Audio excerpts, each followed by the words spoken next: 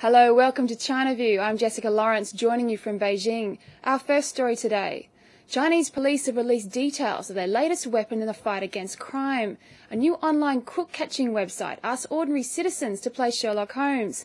Police are hoping public involvement may help solve minor crimes, but some say the website could breach privacy laws. China View has more. The new crime-fighting platform was launched on the official website of Nanjing Police on Monday.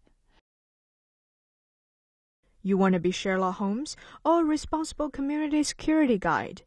Now you can catch pilfers and criminals sitting in front of your computer screen. If you know him or her, or think you might know who they look like, you can immediately become a person of justice. Dubbed as the latest way to clamp down on theft, police are asking would-be detectives to study CCTV footage showing suspicious behaviour.